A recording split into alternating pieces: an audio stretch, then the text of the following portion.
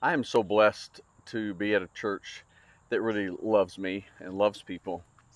And my shepherds, my church shepherds, are those kind of guys, and they continually remind me how much they love me and encourage me. A couple examples: Oscar last week called me out of the blue just to let me know he loves me and how much he supports me and appreciates the messages that I've been bringing. Gary almost always sends me a text or calls me after Sunday's sermon and lets me know that he enjoyed it and he appreciates the work I do. Mac is one of our best encouragers, and he sent me a text this week that just says, "Thank you for your leadership and your concerns for the church, and I appreciate your efforts to bring people closer to Jesus."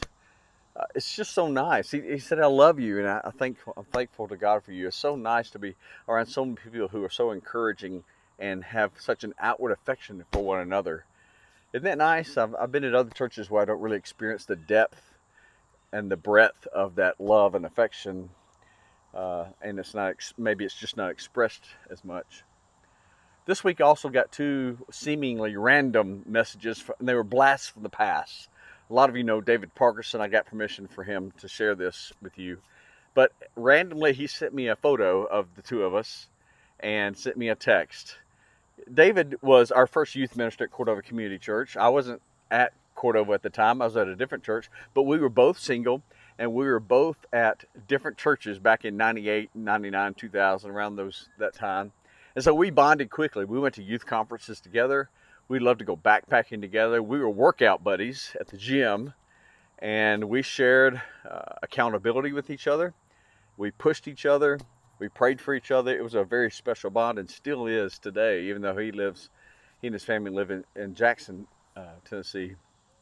But here's the text he sent me to this week. Been thinking of you the last few days after running into the pulleys at Costco, wondering how you guys are doing. Then I came across this picture in an old desk I'm cleaning out.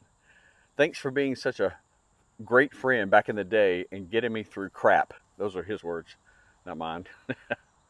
And it's so good to hear from David. I love David. I love his family. But just a reminder that, our bonds are there even when we're separated uh, by an hour away. And then I got a Facebook message from a young lady who was one of my students when I taught choir at Gallatin High School back in the 80s. And I haven't heard from her since graduation, basically. And here's what she said on a Facebook Messenger direct message. Oh my goodness, I came across your name on Facebook. I was in the Performers, that's the kind of the show choir at our school. I was in Performers at GHS in the late 80s. I recently started watching Glee on Netflix thanks to Corona. And every single episode, I think of you. I loved every single moment of Performers and can't thank you enough for providing me with wonderful lifelong memories. It's so good to see you in this virtual world. Blessings. And she signs her name. And that was totally unexpected. But man, can you imagine what all these notes this week and last week have done to me? They have encouraged me so much. See, my love language, one of my love languages is words of affirmation. So when people give me words of affirmation and encouragement, man, it pumps me up. It gets me going. Of course, my wife Liz tells people, don't tell him too much like that because you'll puff him up. Well, I don't want to be puffed up. I want to be pumped up so I can keep going, have energy and drive to keep going, no matter how bad the coronavirus is around us and everything else that's going on. These things encourage me and build me up. And God is so good to me to place me in a community of faith where people are not ashamed and not afraid to express their love for each other and their affection and to give thanks for one another. There's nothing better for the bonds of Christian fellowship than this sharing, this encouraging, especially when the world is seemingly falling apart all around us. Well, last week we started a new study on the New Testament book of Philippians. And Paul wrote this letter to the church in Philippi, which is in Macedonia. We would know it today more as Southern Europe or in Northern Greece, just across the sea from Turkey. And we talked about how the church began. And it began with some women who were down by the river praying on the Sabbath day when Paul and his team, Silas and Paul and Luke and Timothy all showed up. And before you know it, Lydia and her household believe in Jesus and they're baptized. And then Paul, exorcises this demon from this young girl and shows the miracle of the power of God. And then they're thrown in jail and there's an earthquake and the jailer wants to believe in Jesus now. So Paul teaches the jailer and his household and they're all baptized. They all are saved in the name of Jesus. It's just a great, awesome story we find in the book of Acts chapter 16. And so we kind of looked at a 10,000 foot view overview of the letter with some big themes. We looked at a theme of unity, but also with holiness, that Paul holds holiness and unity together when sometimes they're very hard to hold together. Throughout the letter, he talks about joy and suffering. He talks about salvation and how it's by grace, but it's also accompanied by works of obedience. And a big idea in his letter is this idea of fellowship or partnership in the gospel of Christ. And there's a lot of other big themes that he's going to cover in this message. One of the things we notice is that the phrases "in Christ" or "in the Lord," these phrases occur 19 times in this short letter of 4 chapters. I did the math. That's 104 verses. So Paul uses one of these two phrases about every 5th verse. So "in the Lord" and "in Christ" is throughout this letter. That should tell us something. Paul's trying to let us know, hey, there's a main theme here. There's a main idea. And so we're going to call this study "In Christ." That's the title of it. And here's a glimpse of some of those "in Christ" or "in the Lord" phrases that we see in this letter. He writes the letter to all the saints in Christ Jesus. And he says, we have reason to glory in Christ Jesus. And we can have encouragement in Christ. And we can have the mind of Christ. It is ours in Christ Jesus. And we can worship by the Spirit of God and glory in Christ Jesus. And there's a righteousness which comes through faith in Christ. And we press onward toward the goal for the prize of the upward call of God in Christ Jesus. And we can have the peace of God that will guard our hearts and minds in Christ Jesus. And we can tap into the riches in glory in Christ Jesus. And we are to greet every saint in Christ Jesus. And we can have confidence in the Lord. And we can hope in the Lord. And we can trust in the Lord. We can receive Him in the Lord. We can receive people in the Lord with joy. And we can rejoice in the Lord. We can stand firm in the Lord. We can agree together in the Lord. Again, we can rejoice in the Lord always. And we can rejoice greatly in the Lord. This theme of "in Christ" and "in the Lord" is all throughout this little book. And if we get nothing else out of this study, I think that's the main idea that we want to capture here, is that in Christ there are some very special blessings that you and I have as believers, as followers of Jesus. So today we are going to go ahead and dig into this book. And we're going to look at the first 11 verses in chapter 1. And this is Paul's salutation and kind of his introduction to the whole letter. But he also gives us a prayer that he prays for the Philippian church.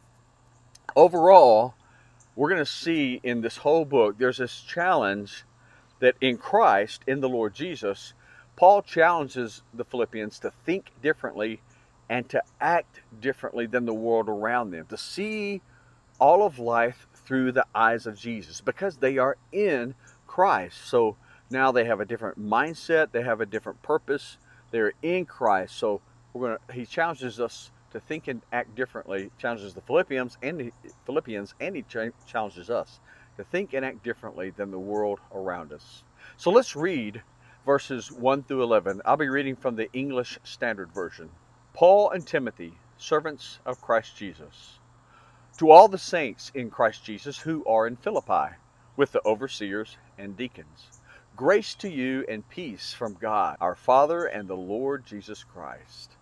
I thank my God in all my remembrance of you, always in every prayer of mine, for you all, making my prayer with joy, because of your partnership in the gospel from the first day until now. And I'm sure of this, that he who began a good work in you will bring it to completion at the day of Jesus Christ. It is right for me to feel this way about you, because I hold you in my heart. For you are all partakers with me of grace, both in my imprisonment and in the defense and confirmation of the gospel. For God is my witness, how I yearn for you all with the affection of Christ Jesus. And it is my prayer that your love may abound more and more with knowledge and all discernment, so that you may approve what is excellent, and so be pure and blameless for the day of Christ, filled with the fruit of righteousness that comes through Jesus Christ, to the glory and praise of God. Okay, so we're going to take these verses apart, verse by verse. In verses 1 and 2, he says, Paul and Timothy, servants of Christ Jesus. That's how he introduces himself. He's a servant. And he calls the Philippians saints, to all the saints in Christ Jesus. And this right now sets the mood. It's in this introduction, Paul's going to bring up several themes that he's going to elaborate on throughout the book, and this is one of them. This is the idea of submission and humility, that in Christ we are slaves of Jesus and we're saints in Christ Jesus. We're both. And Paul is setting the tone here. He says, I'm a slave. I submit. In the Philippians, you are saints. You are the holy ones. Now, the word servants that Paul and Timothy describe themselves as is really the word slave, doulos. It really means slave. And it carries the same idea as a slave, a total submission to your owner, total submission to your master, Lord, and King Jesus. And the word saints is hagios, which means holy ones or most holy things. And this recalls back in the Old Testament when Yahweh made his covenant with Israel, he called them a holy nation. And in Leviticus, he said in several places throughout the Old Testament, he expects Israel to live up to their new identity. They are holy, therefore they should live out a holy life. And it reminds us how Yahweh called Israel to be holy, because what he says in Leviticus, God says, be holy because I am holy. So they are saints in Christ. Christ is the one who has made them holy. They didn't make holy themselves. They didn't become holy themselves. Christ made them holy. Christ is the one who calls them. He calls them holy, and he calls them to live holy lives, pure and blameless. And we'll see this unpacked throughout the letter. And Paul will talk more about this expectation, but right off the bat, he establishes the importance of humility. And he sets the example of how we should place others above ourselves. He doesn't include his title of apostle like he does in some of the other letters. He doesn't mention his apostolic authority like he does in some of the other letters. He is a slave, and they are saints. And we're going to explore this a little bit more, especially in chapter 2 of Philippians. So in verse 2, he says, grace to you and peace from God, our Father, and the Lord Jesus Christ. Grace and peace. These are some of Paul's favorite words in his introduction to his letters and in his benediction. Grace is the free, unmerited favor of God. Nothing that we can do to deserve this favor from God. It's freely given. And peace, this is not the absence of turmoil and chaos, which we wish it was sometimes, but this peace carries the Jewish idea of shalom. And this shalom is the idea of total harmony and tranquility, wholeness and well-being. It means the salvation of the total person It means reconciliation to God of the whole person, physically, emotionally, relationally, and spiritually. So grace and peace means that the Old Testament dream for the future is being fulfilled right now by God our Father in the Lord Jesus Christ. This future dream of shalom. So grace and peace to you, he says. Now let's move on to the next section, verses 3 through 8, where Paul is going to express very emotionally great affection and thankfulness for the partnership that he has with the Philippian church. So verses 3 and 4 say, I thank my God in all my remembrance of you, always in every prayer of mine for you all, making my prayer with joy. So we'll pause right there. So here, Paul is expressing some really deep, thick, enthusiastic love. He he kind of goes overboard here when you compare it to some of his other letters, and this can be seen in verses 3 and 4 how emphatic he is when he uses what's the Greek word root for the word all. He uses it 4 times here in this one sentence. He says, I thank my God in all my remembrance of you, always in every prayer of mine for you all, making my prayer with joy. He's pretty emphatic here, and he kind of goes overboard to get the point across that he is praying for everybody, and it's all encompassing. He's very emphatic here. And he says, I pray with joy. And this is a theme, this is a big theme in Philippians, joy and rejoicing. He mentions these words 14 times in this little letter. And we'll talk about that more as we go through the letter. But in contrast to some of the other churches that he writes to, like Corinth or Galatia, the Philippian church has given Paul great joy, and he rejoices. And then this idea about prayer. Paul wasn't just praying for the Philippians. They were dedicated to praying for Paul too, as we'll see again later in chapter 1, verse 19. And there's this mutual understanding and a mutual affection, love between Paul and the church, which prompts each one of them to plead to God, to pray for each other that their needs will be met and that God will be glorified. So it's a mutual affection and it's a mutual prayer is how it plays out. We're going to move on starting verse 5. He's going to talk about a new idea that is also played out throughout the whole book, and that's the idea of partnership. And in verse 5, actually I'll start in verse 3 because it's one sentence, and we'll go through verse 5. I thank my God in all my remembrance of you, always in every prayer of mine for you all, making my prayer with joy because of your partnership in the gospel from the first day until now. And this word is used again in verse 7 of chapter 1, where it says, it is right for me to feel this way about you all because I hold you in my heart, for you are all partakers with me of grace, both in my imprisonment and in the defense and confirmation of the gospel. This word that here is translated in verse 5 as partnership, and verse 7 as partakers with me. It's the same root word, and it comes up 3 more times in this letter. Sometimes it's translated as partnership or fellowship, but the cognates of this Greek word can also be used as sharing or being partakers.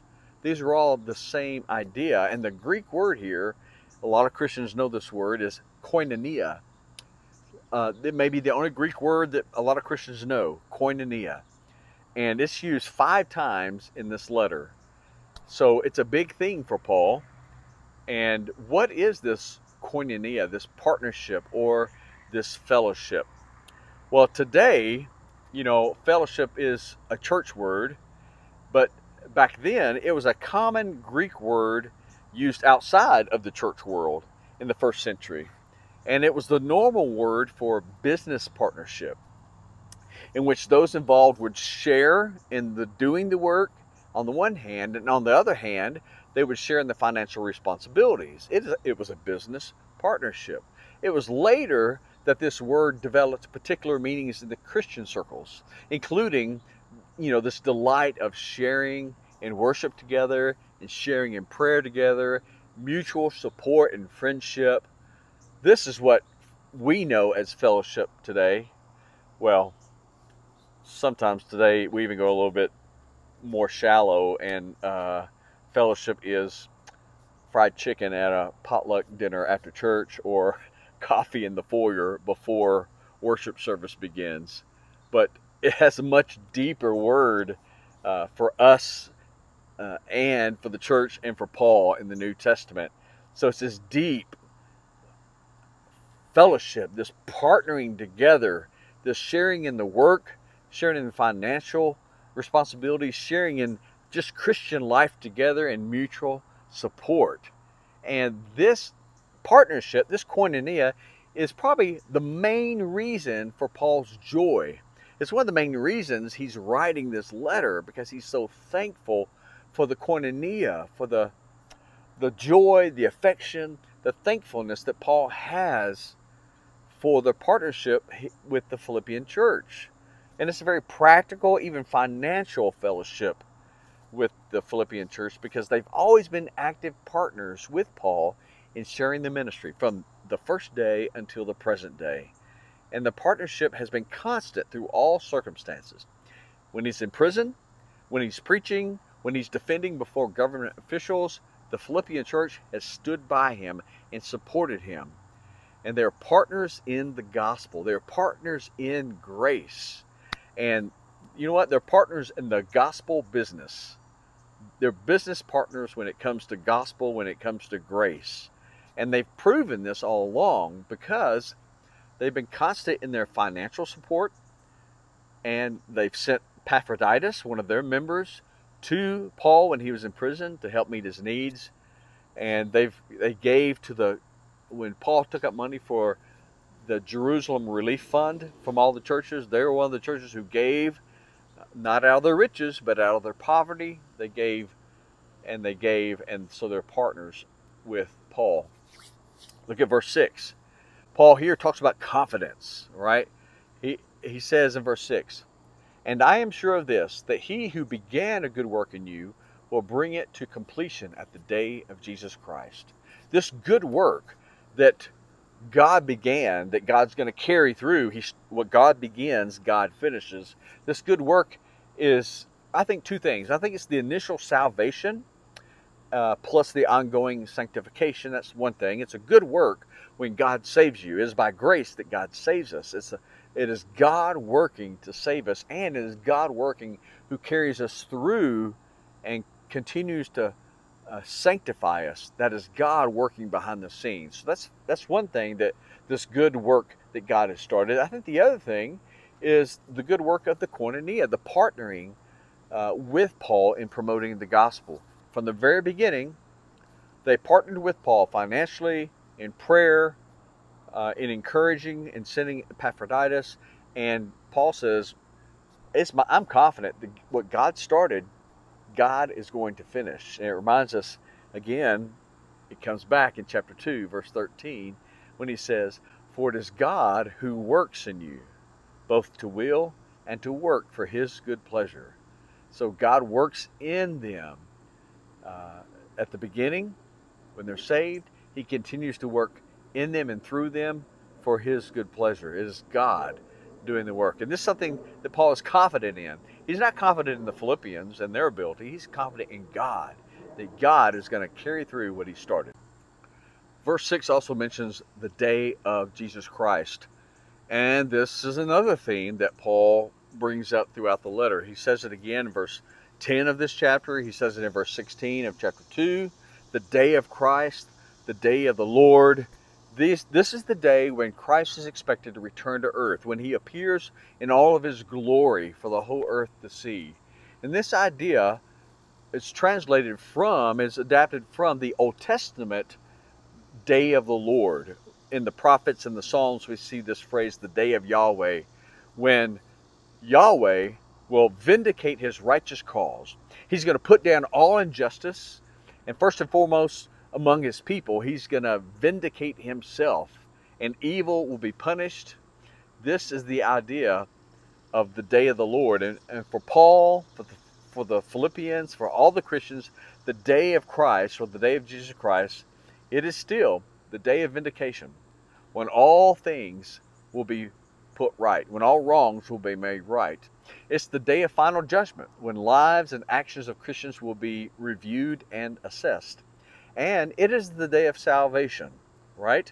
Even though Christians are already saved, on the day of Christ, the day of the Lord, is when salvation, which has already begun, is going to be fully realized, fully consummated, fully completed. And in this letter in Philippians, Paul encourages the Philippian Christians to be ready for that day. How? By continuing to live holy lives. And he is confident, not in their abilities, he's confident that God, who began this work, is going to, in the beginning, on that first day, is going to carry it through and empower them to live these holy lives until he returns on the day of Jesus Christ. Now, verses 7 and 8, Paul really, again, expresses his great love with intense emotion. It's kind of out of character for Paul to be this emotional. You don't see that in some of his other letters. Let's look at verse 7 and 8. It is right for me to feel this way about you all, because I hold you in my heart. For you are all partakers with me of grace, both in my imprisonment and in the defense and confirmation of the gospel. For God is my witness, how I yearned for you all with the affection of Christ Jesus. You know, there's a phrase that has a lot of truth to it. They say that absence makes the heart grow fonder. I think there's a lot of truth in that. A lot of us have experienced that. But there's another phrase that also is true, and that is this: out of sight, out of mind.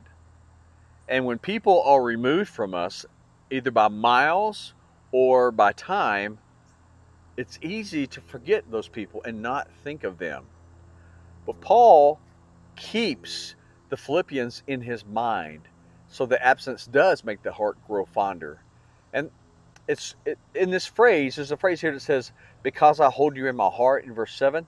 There's actually a lot of disagreement among Greek scholars about that phrase, because the way the Greek is worded, the way it's constructed, it could either mean, I hold you in my heart, Paul holds the Philippians in his heart, or it could mean, you hold me in your heart. In other words, you Philippians hold me, Paul, in your heart. That's how the NRSV, the New Revised Standard Version, translates it. But I think that both really are accurate and appropriate. That it's a mutual affection. That both Paul is holding them close in his heart, and that they are holding Paul in their heart. And this is the reason for Paul to feel such affection and such love and such thankfulness for their partnership. In verse 8 he says, I yearn for you with all the affection of Christ Jesus. I mean, this is Paul being very emotive. He says, I love you. I ache for you at the deepest level, in my gut, in my stomach, in my heart. And that's the word affection has to do with, in the Greek idea of the gut, the stomach, the liver, the heart. That's where the intense feelings are felt. And you felt that way before about somebody. Butterflies in your stomach, not just butterflies because you're nervous, but that gut-wrenching ache, yearning because you love somebody so much and you miss them. Paul feels this same intense love for them, and he longs to be with them. He yearns to be with them. So Paul's love for the Philippians and the Philippians' love for Paul have grown in their absence, both time and distance. But this is only because, and primarily because I should say, because the communication that has continued back and forth, and the prayers that have continued back and forth between Paul in prison and the Philippian church. I mean, they sent one of their members, Epaphroditus, down to Paul in prison to take care of his needs. They sent money to Paul to take care of his needs in prison. Remember, in first century prison, they didn't feed you, they didn't give you anything. You had to depend on outsiders to take care of you. Paul and the Philippians have just continued to really pray for one another and to keep their communication lines open, because they purposefully want to keep each other in their hearts. So this has strengthened the bond of affection between them. Now let's look at verses 9 through 11. And here we get the actual contents of Paul's prayer. What's he actually praying about?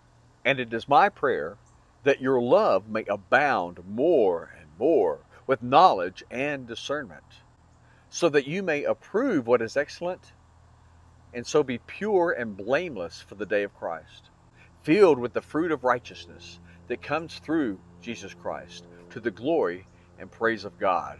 So in verse 9, Paul talks about a smart love, a wise love. He says, I pray that your love may abound more and more with knowledge and all discernment. Now, Paul has already expressed an intense emotional affection, a love that he feels in his gut for the Philippians. It's a deep, heavy, intense love. And it's unusual for Paul to use this kind of language when in his letters. But the love he feels and the love they feel for him is not just a strong emotion. It's not puppy love that a teenager feels, this dumb love and blind love, that it's not just all heart, it's heart and head. It is emotion and affection mixed with knowledge and wisdom, and they're bound up together. And this is how Christian love for one another is supposed to be. It's not one-sided, all mind or all heart. It is heart and mind together. It is emotion and intellect. It is that gut feeling plus wisdom and discernment. And so this is the kind of love that Paul has for his people, and really the kind of love he wants them to have for him too. And this smart love doesn't exist by itself on an island. It is for the purpose of moral discernment. He says, I want you to have this kind of love that grows and grows in knowledge and discernment. In verse 10 he says, so that, here's the purpose, you may approve what is excellent, and so be pure and blameless for the day of Christ. So in verse 10, he prays that this wise love, this smart love will result in the ability to discern what is right and what is wrong. And they lived in the world, in that Greco-Roman world, with all these different gods that are worshipped, and there's no real standard. And the Jewish monotheism of the world was a strange thing to the Greco-Roman world. And now these Christians are saying that Jesus, who was a man, is actually God himself. These are strange ideas. To reject all the idols and all the other gods in favor of one was strange. And there's a lot of pressure on the Philippians to conform to the culture around them. And it's easy for moral issues and financial issues and business dealings with your people around you, for those things to get blurred and distorted. Where is the right? Where is the wrong? The gray areas need a lot of discernment. In our day, in a day of moral relativism, in our postmodern thinking, this doesn't help us at all. I'll tell you another thing that doesn't help us discern right and from wrong, or how deeply politically divided we are. I mean, that doesn't help the situation. You know, sometimes the wider the political divide, the more entrenched we become in our political party's ideology, right? Which means we're blinded to the possibility that the other side might have something valuable to add to the conversation. And we argue, and our emotions take over our minds, and we lose the ability to discern what is best because we're so emotionally tied to the subject. And we're too busy arguing with each other and being entrenched in our views that we shut our minds off, and confusion abounds in this crazy world we live in. And sometimes what we thought was right, we see is called wrong by the culture around us. And we see what we think should be called wrong is encouraged and extolled and even flaunted in the culture around us. And white and black issues seem to become shades of gray. Paul longs for their love to grow in wisdom and knowledge and discernment, so they can readily tell the difference between good and evil, and they can readily discern what is best, especially when they live in a culture with shades of gray everywhere. This way, they can approach the day of Christ with confidence, because this is evidence. Their growing love, as it grows in knowledge and wisdom and discernment, this is evidence that God is transforming how they think to be more in line with Jesus, not with the culture around them. One of the biggest challenges Paul faces with the Philippians is to think differently than the culture around them. And when they do, this evidence that God is transforming their lives into a holiness and a righteousness, and that Christ comes back, he will find them pure and blameless. He goes on to say in verse 11, he wants them to be filled with the fruit of righteousness that comes through Jesus Christ to the glory of God. So this is his last part of his prayer here. And he says, I want you to be filled with the fruit of righteousness. Or more literally, I want you to be filled to overflowing with the fruit of right living. That's how N.T. Wright translates it in his New Testament translation. This describes what a pure and blameless life looks like. He said, I want you to live pure and blameless. Here's what it looks like. Your life is filled with overflowing with fruit of the Spirit, fruit of right living. And it recalls what he said also in Galatians chapter 5 when he lists some of the fruits of the Spirit. But the fruit of the Spirit is love and joy and peace, forbearance, kindness, goodness, faithfulness, gentleness, and self-control. There's a lot of debate over this word righteousness in theological circles. Is it the righteousness that God imputes to us? In other words, it's God's righteousness given to us. We have no righteousness on our own and no ability to be righteous. Or is it righteousness that God imparts to us? In other words, he gives us the ability, he empowers us to live righteous life. In my opinion, the answer is yes, that God imputes his righteousness to us, because without Christ, there's nothing righteous in me.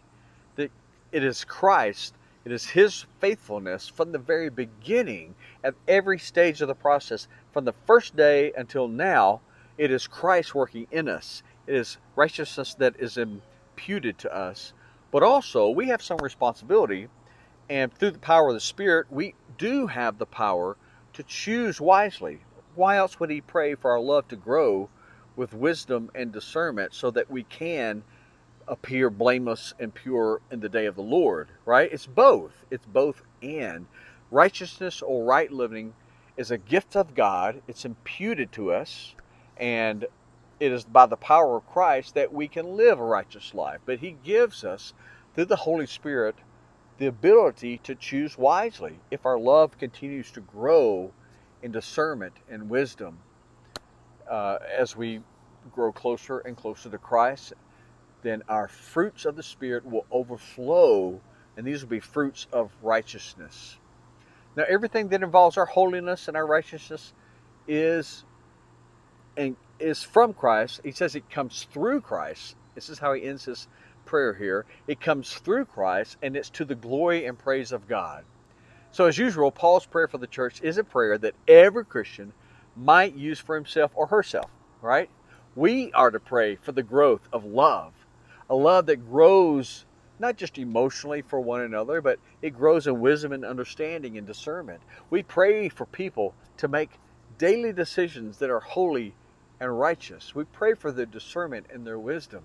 We pray that the Spirit will produce an overflowing harvest of spiritual fruit in their lives, and that everything that we done to the glory and praise of God. We want God to be gloried above all else.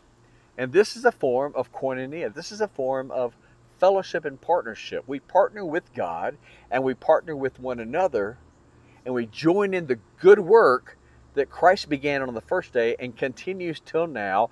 And we have confidence that he will bring this good work to fruition, to completion on the day of the Lord.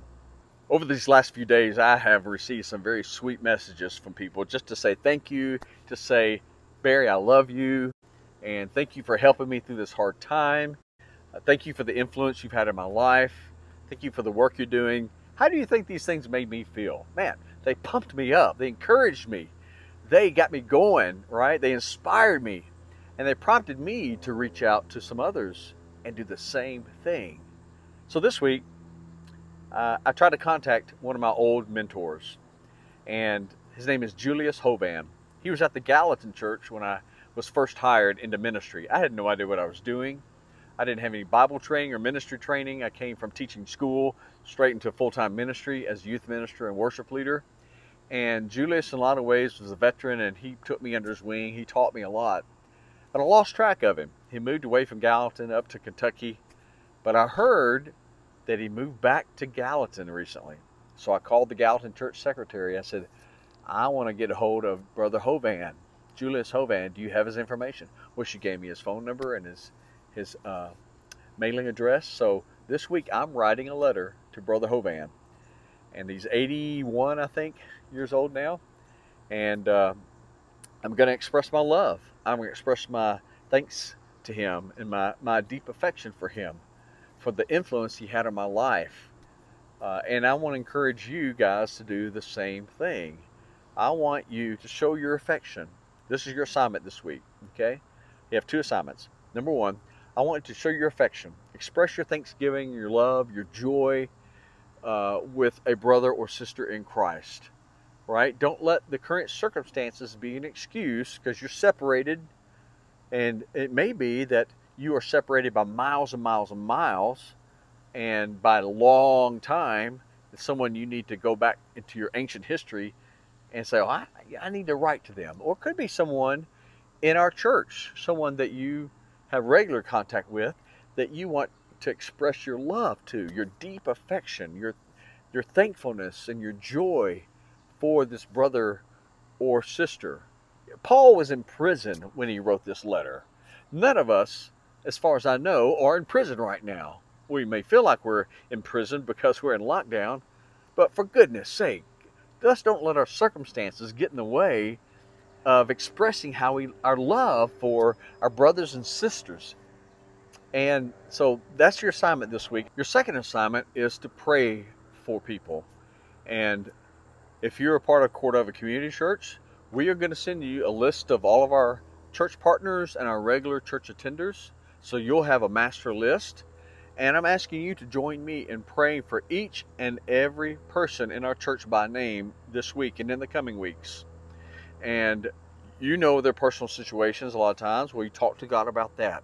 Paul said, I pray for all of you, for every one of you, in all my prayers, all the time, and every time I pray.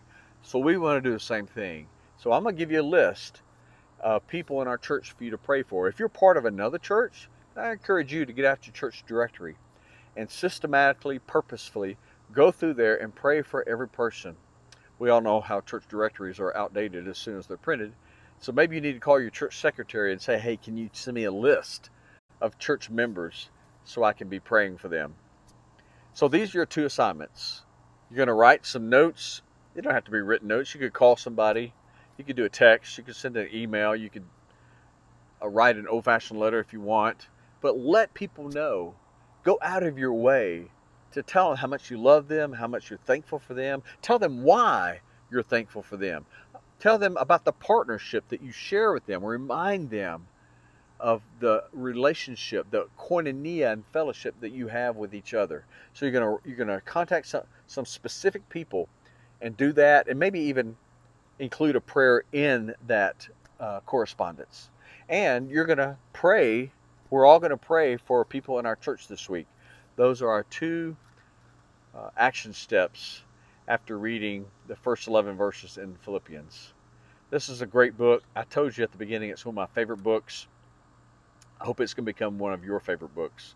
Last week I encouraged you to read Philippians, the whole book, several times this week. Challenge remains. Keep reading through this book and meditating on it and asking God to show you new things and how you can imitate some of the things that Paul is teaching us. Let's pray together. Father, thank you so much for this example of deep affection, of love, of koinonia, of fellowship, example of prayer, the example of consistency in partnership, all such good examples and so many more things in this book, especially even in these 11 verses. We've barely scratched the surface, I feel like. Thank you, God. I pray that you will use this book to the Philippians to get into our hearts and minds and souls and change us, Lord. Make us more and more like Jesus. Help our love to grow and abound in love and understanding and affection and wisdom and discernment, so that we can make wise choices and choose what's best, so that we can be pure and blameless on the day of Christ. Thank you for all these things. We pray this in Christ's name. Amen.